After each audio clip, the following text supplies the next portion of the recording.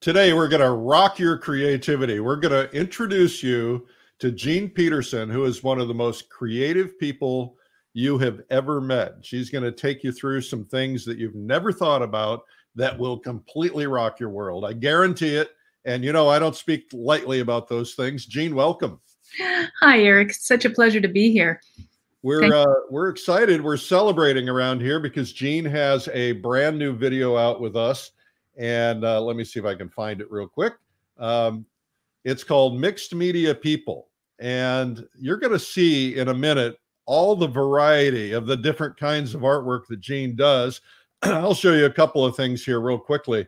And it goes from very traditional to very non-traditional to really experimenting in a lot of different areas. And I think what you're going to find about Jean is that she will really help you push your limits in terms of your creativity. Of course, we're excited that Jean's going to be part of Watercolor Live coming up, which is our international conference. But first, let's get back and learn more about what we're going to do today. Great. What's the plan?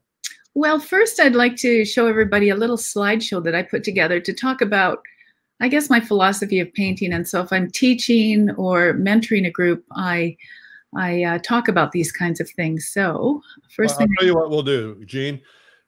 If you'll tell us what you're going to show the slideshow, and then you're going to do a little demo. Is that right? Yes, I'm going to do a demo, but I'm a little bit slow if I do wet glazing. So I pre-recorded myself video painting an eye last week. Oh, cool. And yeah, and we can talk. Yeah, and we can talk about it, and you can ask questions, and I'm happy to answer anything at all as the video or the slideshow is going on. Okay, so we'll get right back to that in just a second. I'm just going to make a couple of quick announcements, and then we'll start out with the slideshow, and I'll be right back. Our guest today is Jean Pederson, and you are going to enjoy this. No matter what your medium, this is really going to rock your creativity. I think you're going to really enjoy learning more about Jean and what she does. She is probably the most creative.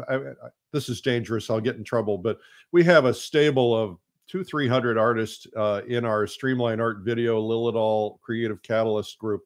And Jean is the one who always pushes the limits of creativity. They're all creative, but Jean is not stuck in one particular zone. I think you're going to really enjoy this. So welcome to day number 243. We started this out. Day one was when coronavirus lockdown began.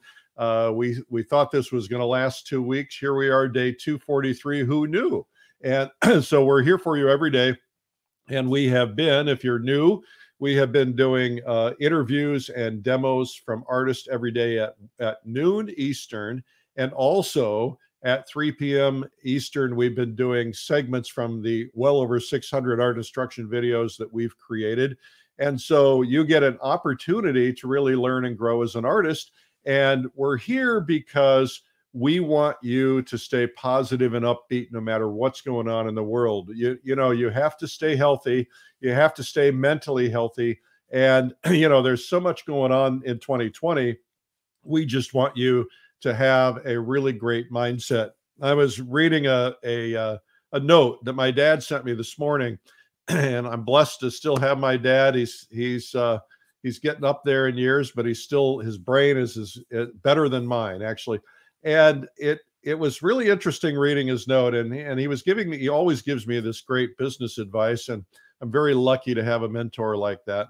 And one of the things he said is that, you know, with COVID and with lockdowns and political stuff and economy and everything else, he said, I think you can anticipate. We've already seen a huge number of businesses going away that we have seen.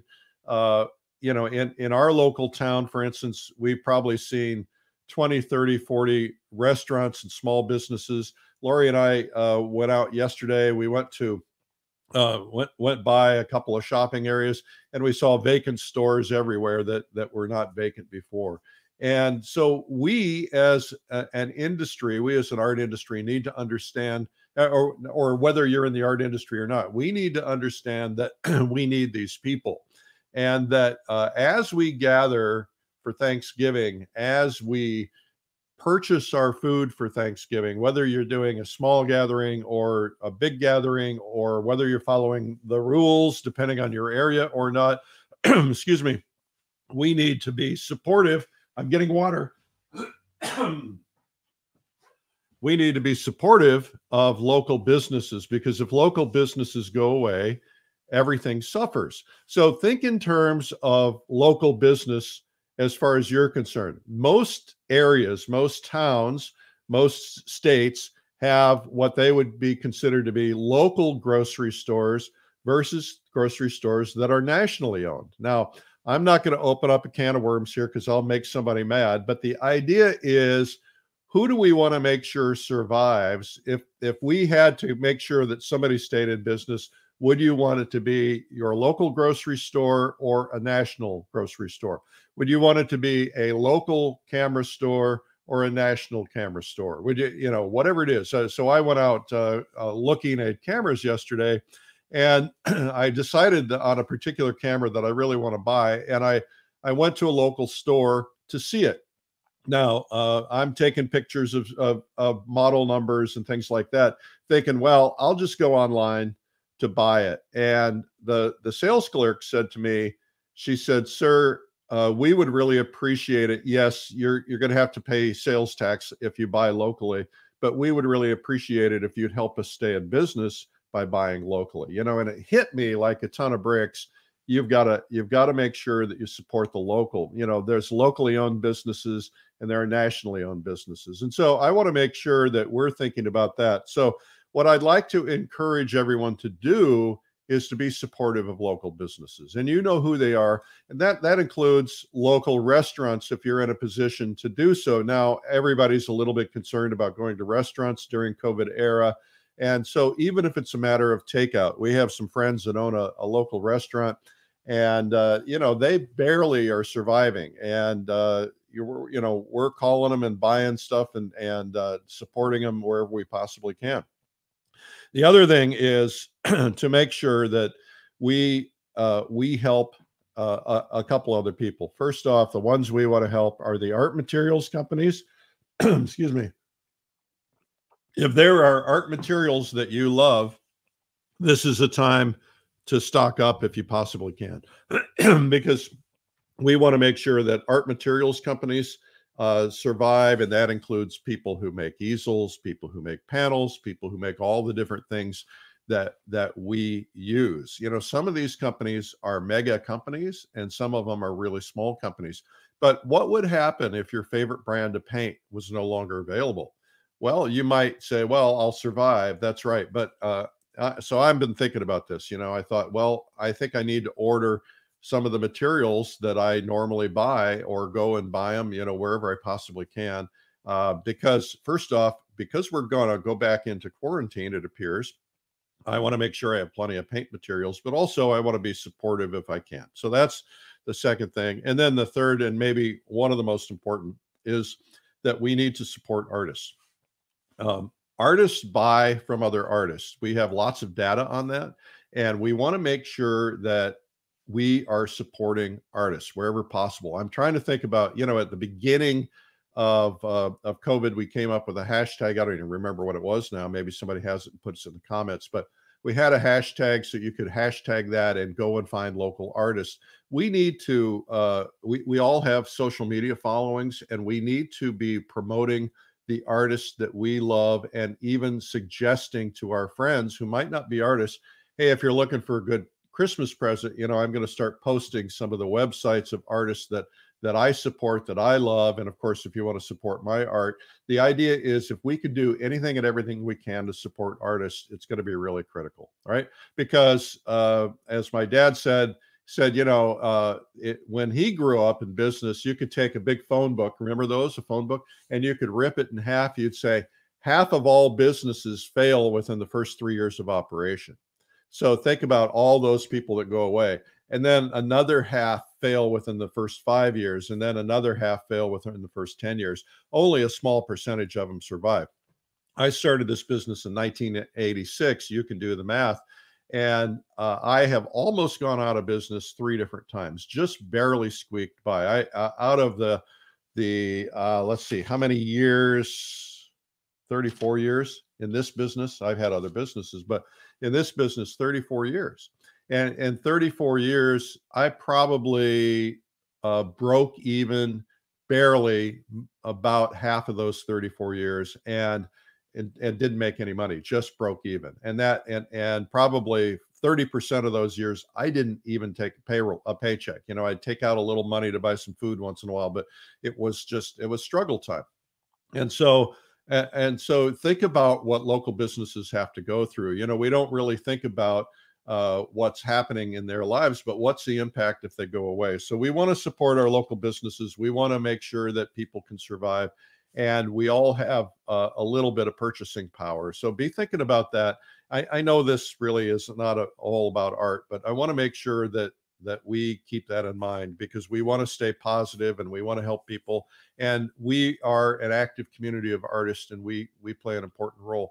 The other thing that's really important, and I don't want to tangent this, but we, the artists of the world, are what people look to for inspiration and relief and stress relief and getting away from their realities. You know, I remember a story Charles White told me about a woman who had a serious disease, and she bought one of his paintings and hung it on the wall in front of her bed to get her through it. And she said, I looked at that when I was in pain. I looked at that painting every day, and it helped me just kind of lose myself and get away from that pain. That's the role that we play. So we play a very important role. That's why I want to keep you guys positive and upbeat, and not allow you to get all worked up about politics. You know, I started getting into it again lately, and I thought, no, I can't do it. So I started watching comedies on TV, and you know, in my spare time, which I don't have a lot of, but it's really been fun, and it's just making me feel better. So keep your head in a positive place. All right. So I've got a couple of quick announcements for you. First off, today I'm giving away a copy of my book to Trisha Lynn Bush from Florida. Congratulations, Tisha. That's Make More Money Selling Your Art. I'm also tomorrow giving away the great plein air apron. These are really terrific. By the way, any of these things that you see, speaking of local businesses or small businesses who could use a little support, we've got a lot of Christmas ideas on our website. You can go there and find it. Remember that, you know, Thanksgiving's coming up, and it's going to get busy. The end of the month will be here soon. So now is the time to enter for the Plein Air Salon art competition. There's 15,000 for the grand prize winner, and there's lots up for grabs. So make sure to check into that. Now, if you want to look at all the stuff that we have to offer, just go to streamlinepublishing.com/everything, and you'll find all of our events, all of our things there. I'm not going to get into a lot of it today because I want to give Jean plenty of time, but I do want to mention that we have a fabulous event coming up called Watercolor Live. Jean will be part of it, of course, and it is the 28th through 30th of January, starting on the 27th with Beginner Day. That's optional for anybody who's beginner. We recommend Beginner Day because it'll help you understand concepts others are talking about. And so this is going to be a worldwide audience. We have people teaching from all over the world. Jean, of course, is from Calgary, and we have lots of others teaching. So check out watercolorlive.com. If I have time, I'll tell you more about it later. Today at 3 p.m., our video is Dawn Whitelaw. It's called Sketchscapes from Study to Studio. You're going to learn about her brown bag method, and it's absolutely fabulous. It's one of our top sellers, and she's a great instructor. You're going to see her paint this painting, which is from this video. All right, now I'm going to get back to Jean Pederson. Sorry, Jean, I had a lot to talk about this morning. It was good stuff. All right, so I'm going to pull up your slideshow, and then you can get that ready, and then I'll kind of make it easy for people to. I'll drop out. All right. All right, here we go. Good. I thought first it would be a good idea to talk about my philosophy of painting, I suppose, and it's fairly quick. But first of all, we're talking about watercolor, and we are going to have this big Watercolor Live event, which I am so excited about because there has been a little bit of a vacuum with regard to these types of large events for watercolor painters. So what you'll see today is just a tiny snippet of what I'm going to be talking about at the Watercolor Live event. We will go into much more depth and tell you a lot of my little secrets. But anyway, watercolor. Watercolor is a pigment that is suspended in a water-soluble solution. And I just snapped this with my iPhone and I thought, I have to use that. That's so good. So what are your intentions? I always go to what are your intentions? There are so many techniques and paints and surfaces to choose from. And then you have to think about what is it that you are trying to communicate. So I put this little chart together several years ago, and intentions to me is where it all starts. You talk about your intentions, and I'm just going to go a little further. What is your story? What is your idea? And then when you know what your idea is, what style are you going to communicate that idea in to your viewers? And then from there, you have to decide what elements of design and principles of design are going to help you to tell that story in that style. So those are the things that I find are very, very important. Here's an example of different styles. I was up in Yellowknife in the Northwest Territories, and I did a sketch of Old Town, and then I sketched it in several different ways just to show that, you know, there's so many isms around, and you have to decide what ism is yours. So would you like to be loose and gestural? And this is watercolor on Yupo, by the way. Do you want to be referential and emotional with some gesture in it, but not photorealistic? So this is more, I think, about the guts of how you felt about somebody, and you know, really trying to come up with an attitude with your brush marks. Or do you want to be more classical in your referential piece, realistic, conceptual, local color? And this was done with wet glazing. I do paint wet in wet or wet in damp on a vertical surface. I paint a number of different subjects. So you can paint figurative or still life or flowers or landscape or abstract. It doesn't really matter. We're just using shapes and elements of design. Now this piece is a water media piece. So I've used all kinds of acrylics in here and collage. So I just wanted you to see the difference between doing something that's kind of realistic with not so local color and an interesting background, and how you can combine that together. And then we can talk about how to answer these things. So what is the story? This story of this particular painting would be the veneration of a man and his music. It happens to be my father who played the fiddle. How does the artist tell its story, and what are the intentions? So this is a referential image with craftsmanship. There is a strong triangular composition to this piece, and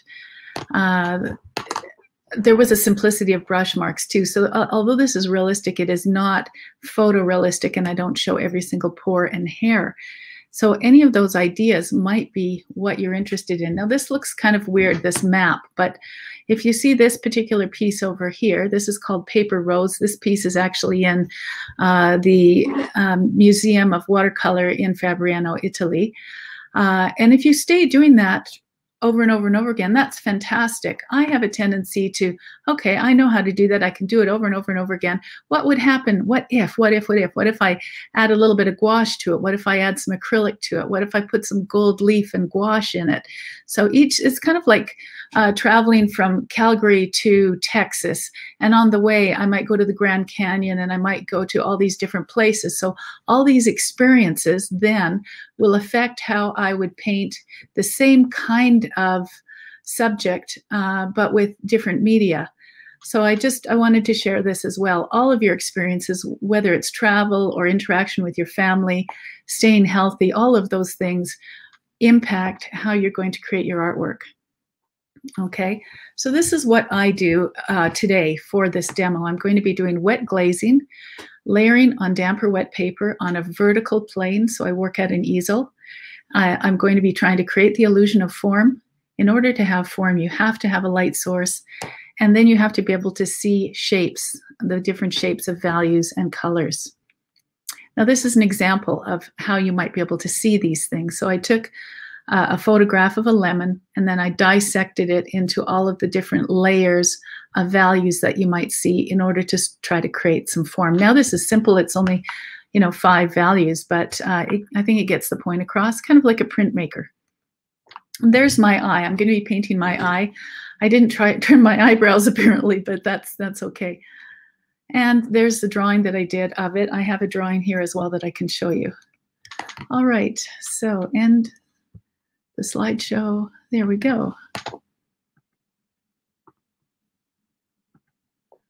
There we are. Okay, Eric, I can't hear you. But now you can hear me. Yeah, okay.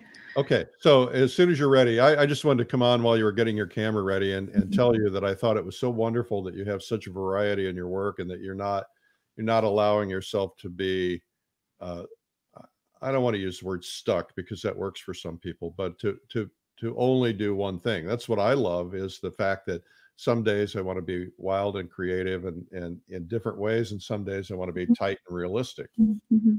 Well, and you have to think about your personality isn't just one thing. We have a bunch of different facets about ourselves, and it's nice to explore those different facets when we're painting. Absolutely. Okay, so you've got your video ready? I've got my video ready. Okay, go for it. Okay, here we go. So this is, I've got a few of my images for you guys to see. These are watercolors that were done with wet glazing, and they're more traditional in their way. This is mixed media with collage. Another mixed media or water media with collage. Watercolor only, transparent watercolor. And this is what we're going to work towards. So I start off looking at a map of the eye with the lights, middles, and darks. And you saw the photograph earlier of my eye. And what I'll do is I'll start layering, just like we layer. Glazing comes from glass. And so if you thought of glass that was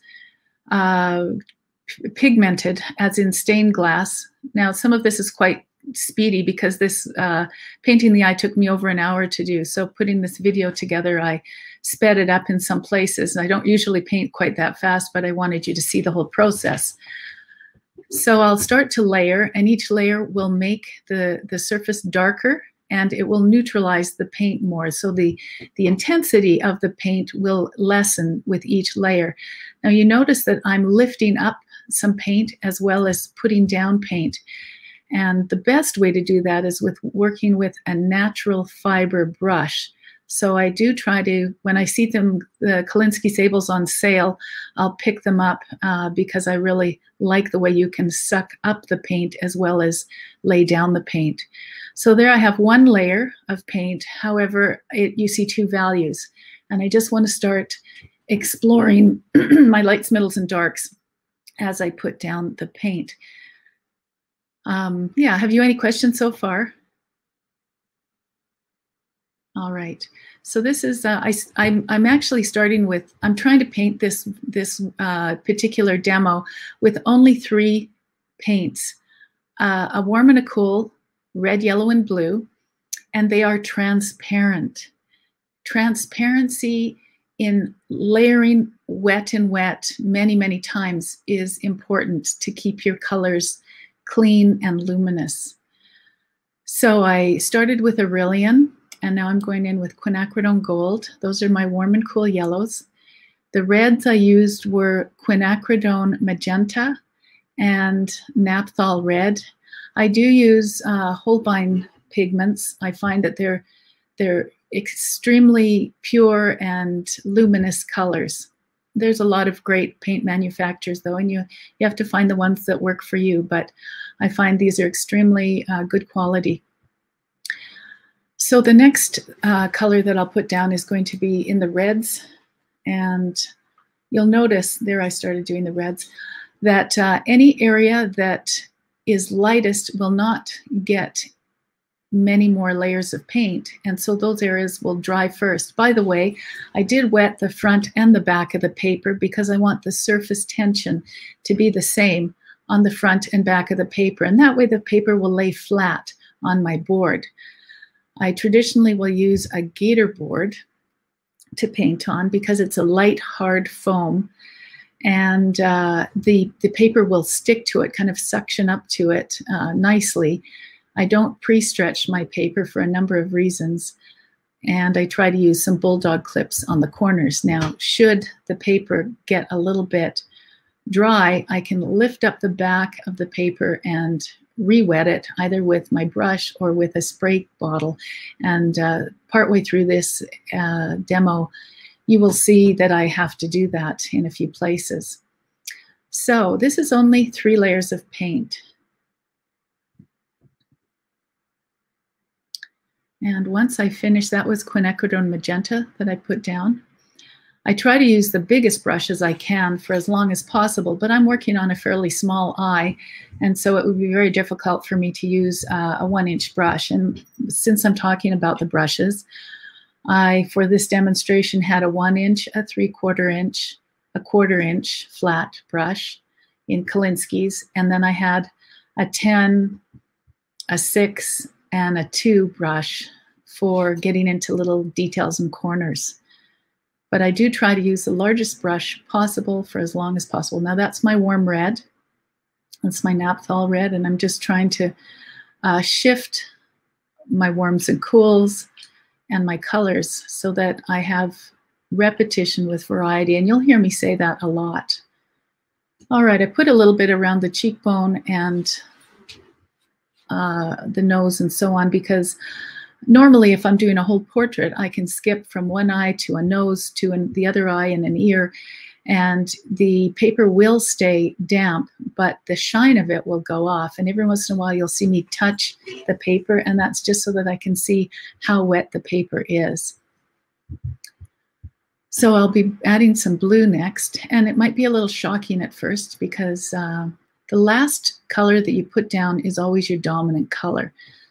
So after I put the blue down, should I put some red or yellow on top, that'll be the dominant color.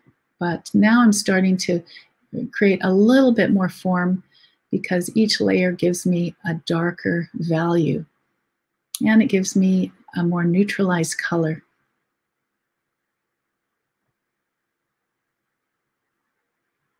The paper that I'm using is Arches 140 pound.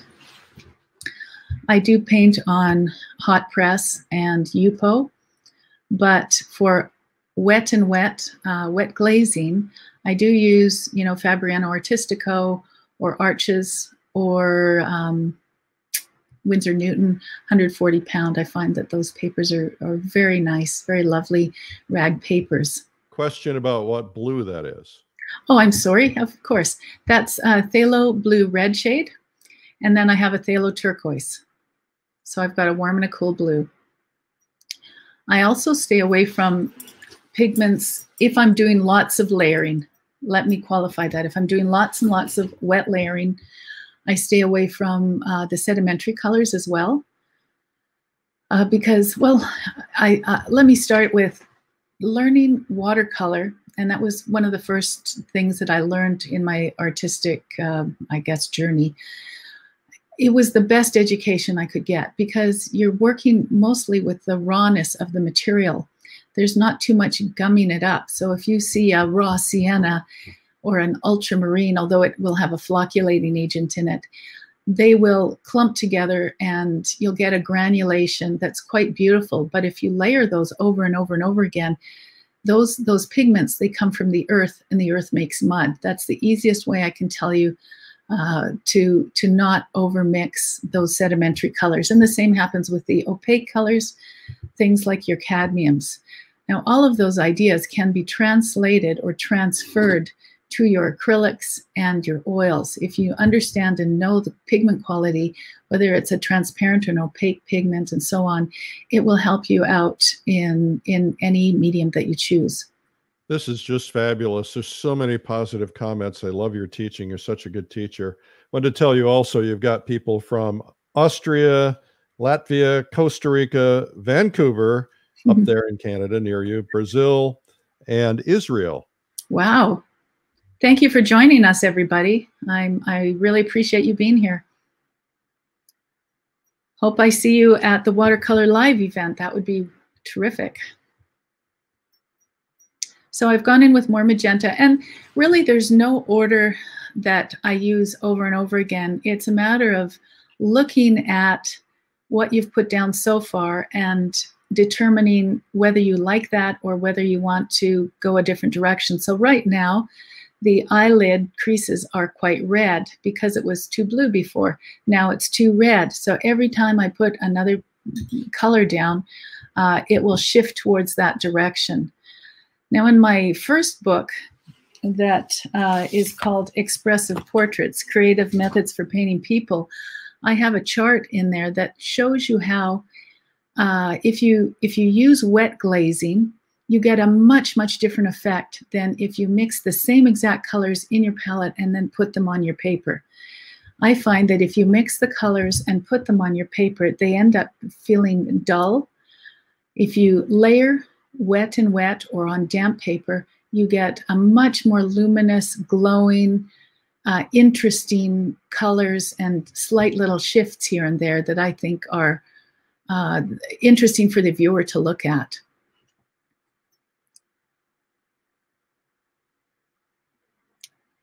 I know that sometimes, you know what else is kind of interesting about this is at this point, let's say that I have to run to a doctor's appointment or whatever, you've got to go pick up kids from school.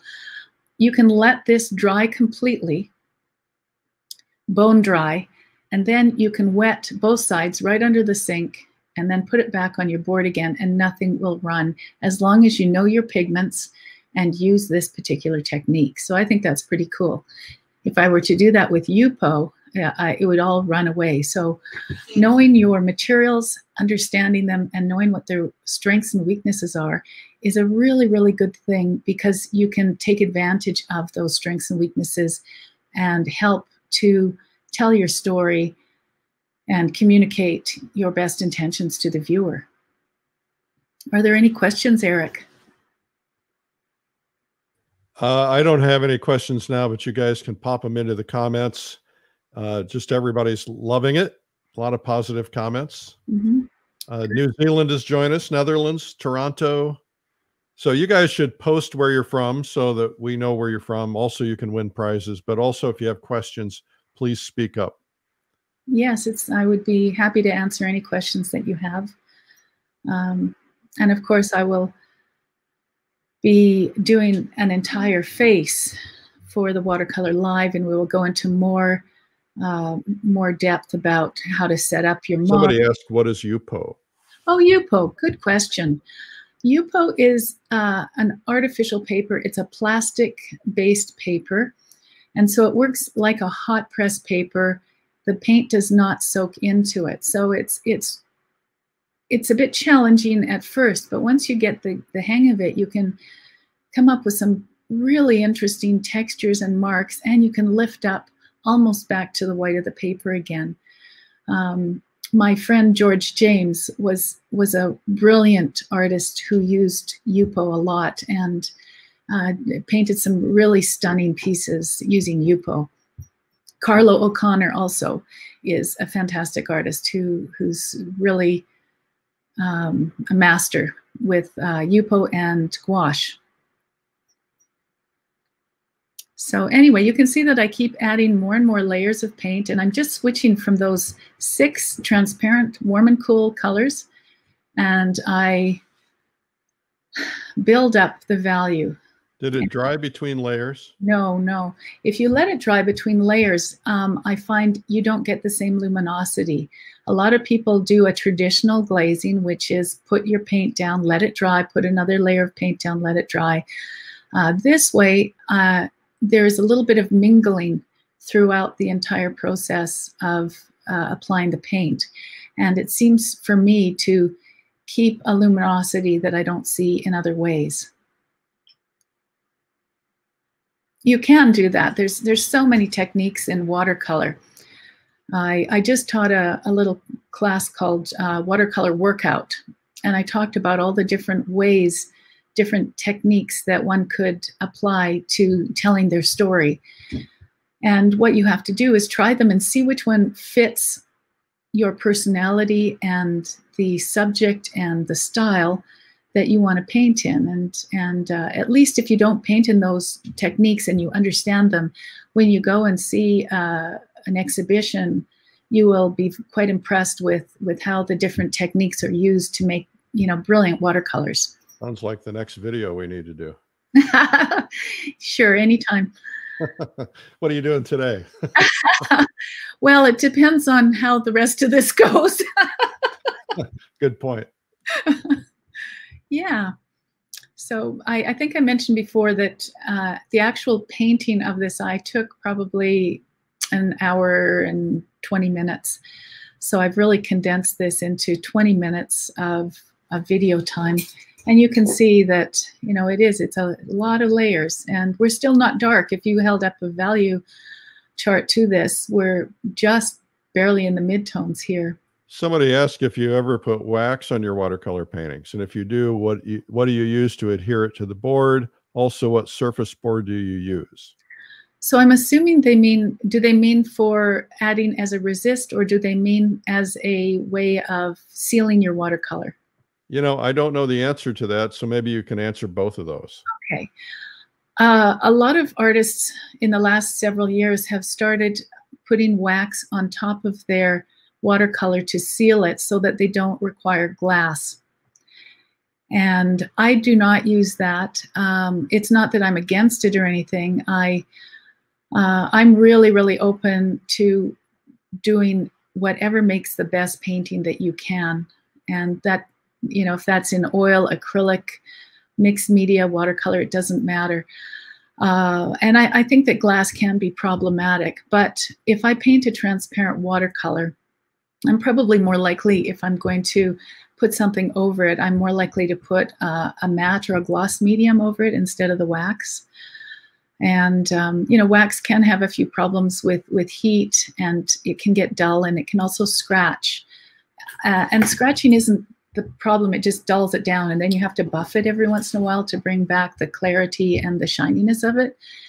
And of course, you can use wax as a resist, so you can put it down with it on a dry surface, whether it's white paint or paper that has a lot of pigment on it.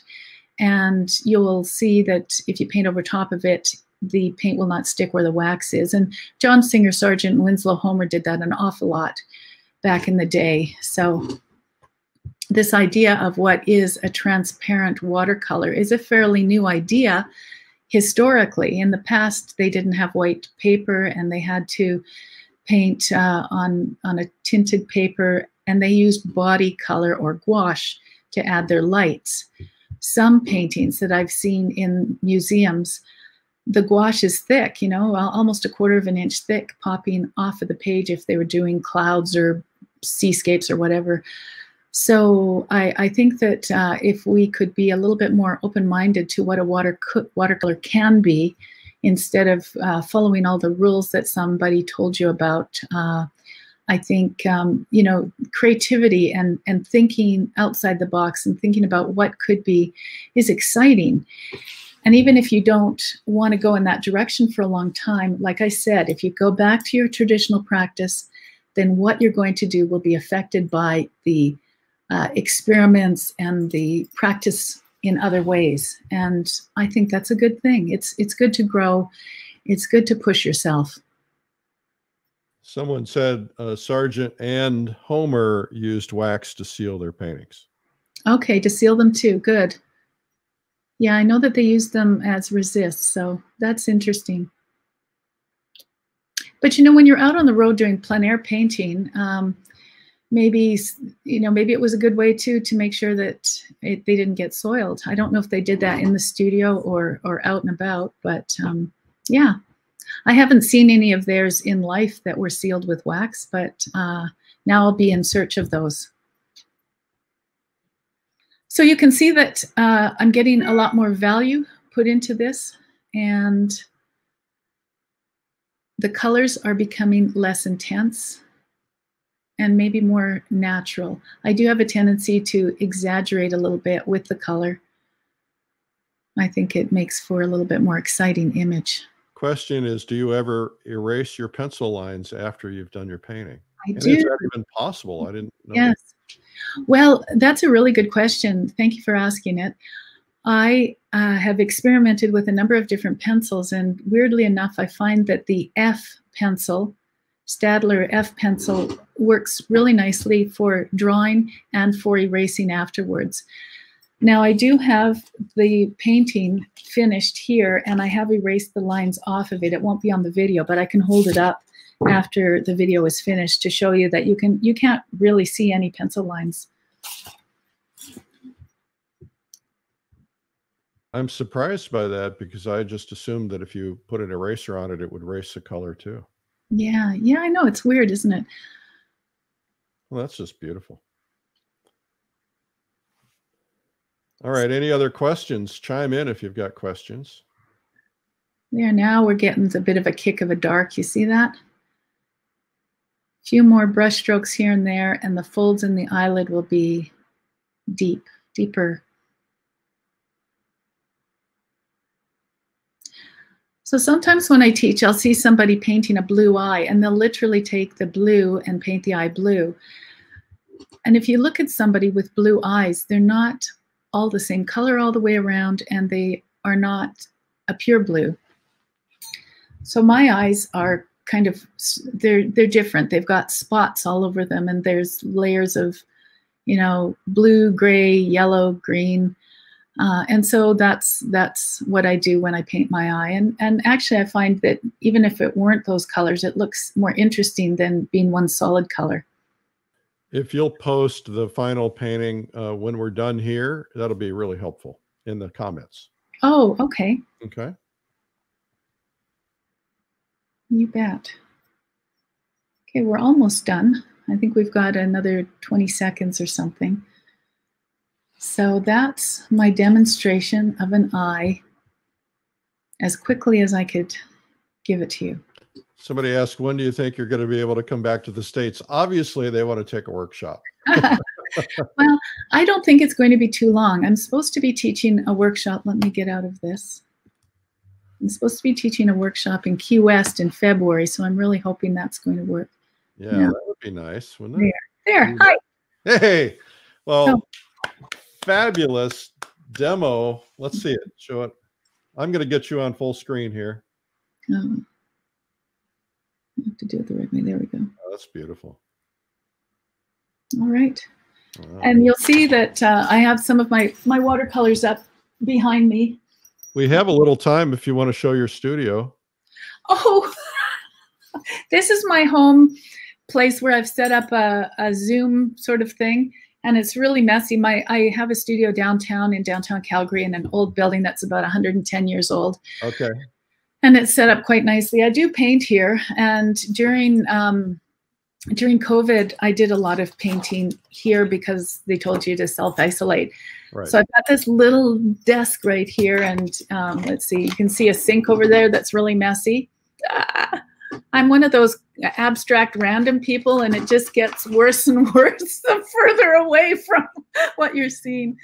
There you go. And there's an outside. You could probably see some of the snow out there. But yeah, so this is my little home space. Nice. Yeah.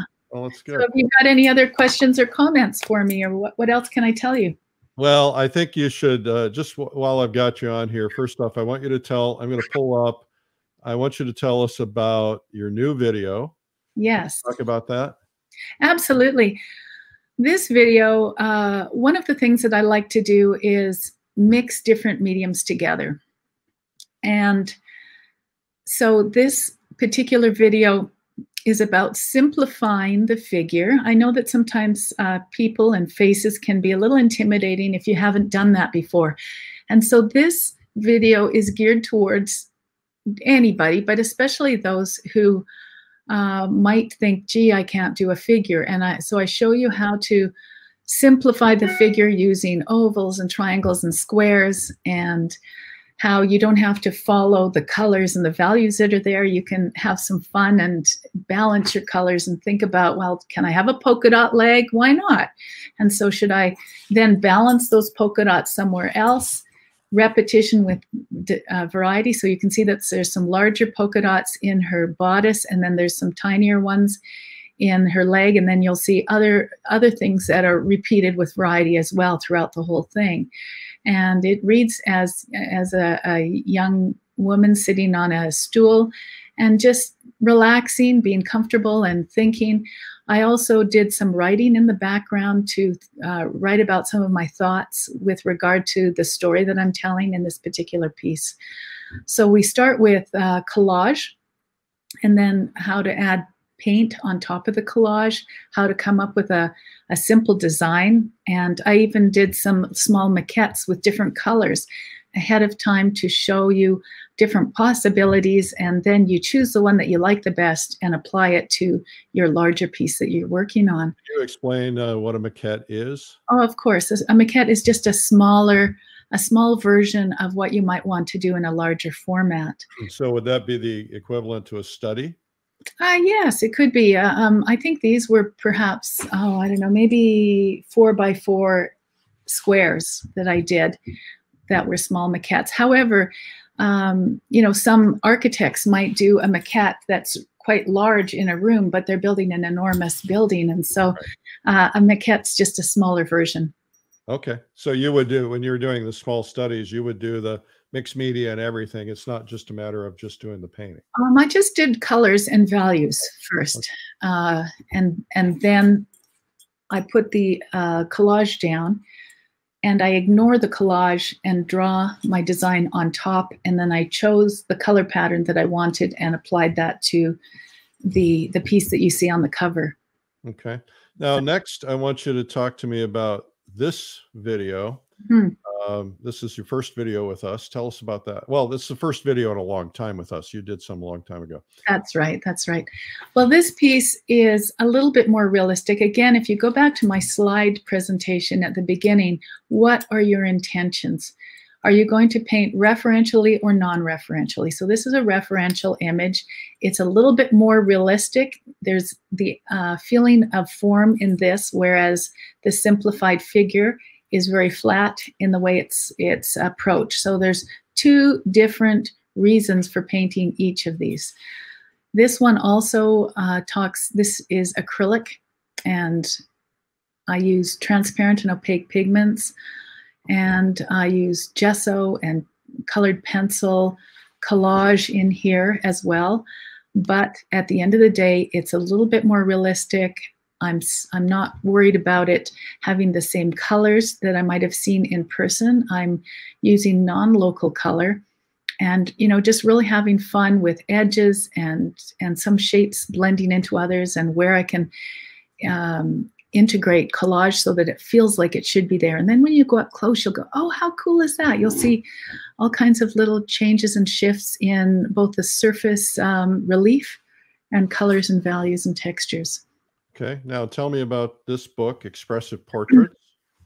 Well, that was my first book, and I worked on that quite a few years ago because I had won many awards with my watercolor portraits. And so the publishers came to me and asked me if I'd like to do a book.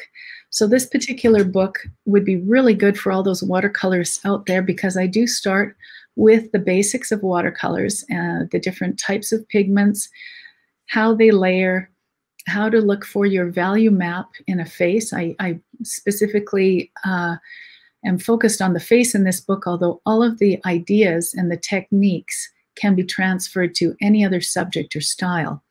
A lot of books are like that. So if you just read it and say, how can I apply layering wet and wet to what I'm doing? Or how can I use these ideas of mixing a sedimentary pigment and a transparent pigment together in my work? So I start with watercolor, and then I move into gouache. You see on the front cover here, the background is kind of a gray-green color, and that is gouache.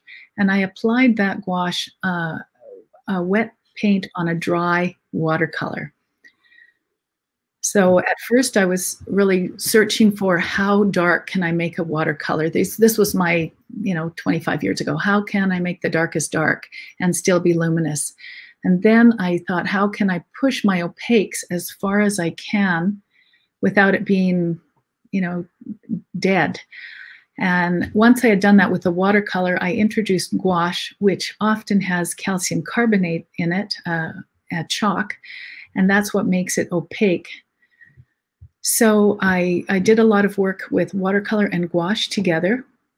And then I moved from that to gesso. And gesso is an acrylic product that often does have calcium carbonate in it too, something opaque. And I started to use gesso rather than gouache because the gouache had its limitations. If you put it down, you pretty well have to, it's hard to layer one on top of another. It's kind of like painting alla prima with oil. You kind of have to slide that next layer on and then just leave it. If you do more work with it, you'll start lifting up the paint or mixing it. So if I use gesso with that, then it dries as a plastic and it stays exactly the way I wanted it to be. So I started doing more mixed media stuff, watercolor and acrylic, and then acrylic and collage and so on. So that it kind of makes sense when I tell you why I'm doing what I'm doing. You're a wealth of information. I'm going to show this other book. This one's called Mixed Media Painting Workshop. Just give me 30 seconds on this one. Well, this one takes it a step further with how to integrate different types of mediums together. I also have included in this book other artists who use the concepts in different manners to create their own work. So it has a lot of my work, and then it has some of the people that I think do a bang up job with their genre. And so if you're interested in acrylic and different types of mediums and collage, this would be a good book for you. All right. Here's a picture of the final painting, by the way. Right. There you go. And you can see that I've erased the pencil lines. Oh, yeah. Wow. Like I say, every day there's a new lesson. I'd never heard that all these years. Well, I'm excited about learning about watercolor. I've decided, if it's good enough for Sargent. I've always been an oil guy, but I just am, as I get to this point in my life where I don't want to carry as much heavy gear all the time, I'll carry it in the car. I'll go backpacking with it. But there are moments when I want to have paints, but I don't want to take my oils. And so I've decided I need to master watercolors. And so I'm excited. What are you going to do on Watercolor Live? Well, I'm going to do a full portrait. So that you can actually see how to put the whole thing together. And I don't know if it'll be a 3/4 pose or a full face, but it'll be in a realistic style. Yes. Terrific. Yes. I want to talk about how to set up your model. So I've got my next door neighbor as my model right now. And I'm just going to talk about Vermeer light. And then I'll take that piece and show you how to make a map of where your lights, middles, and darks are. And then I'll start all this wet glazing. Exciting. Did you say Vermeer light? Yeah. Yeah. I just saw they've got the new film out on Van Meegen, who was the guy who sold all the fake Vermeers to the Nazis. And it's really a fascinating, I've read the books, but it was a fascinating story. They actually made him out to be a good guy instead of a nasty forger, which is interesting. So it's pretty good. All right. Well, Jean is going to be on Watercolor Live and be participating with us. And that is coming up the 28th through 30th of January. And there's a beginner's day on the 27th. And you'll get to see her full portrait demo then. Jean, this has been fabulous. If you will go back into the comments later today, because you'll have tens of thousands of views by the end of a week, but go back in from time to time, answer some questions, or post the finished image. I think that'd be very helpful. Happy to do that. Okay. Thank you for being a part of this today. Thanks for having me. It was really fun. We love having you. We'll have you back. Okay. All right. And we'll see you at Watercolor Live. You bet. Thanks. All right. Our guest today was Jean Pederson, and she is going to be at Watercolor Live. I should tell you, because some of you are tuning in for the first time, the Watercolor Live is an international, basically convention or conference or learning experience. It's virtual. We have instructors from all over the world. I'll just go through and talk about some of them real quickly. I won't give comments, but Linda Daly Baker, Angus McQueen. I'm screwing that up. I'm sorry, Angus. Michael Holter, Kim Machinko, Brenda Swenson, of course, Jean Pederson. John is going to be with us, Joseph from Australia, Keiko Tanabe, Lauren McCracken, Mario, I always get that wrong, Mary Robinson, Matthew Bird, Pablo Rubin. A lot of these people, a lot of them started out as actually as students of Joseph Bookfitch.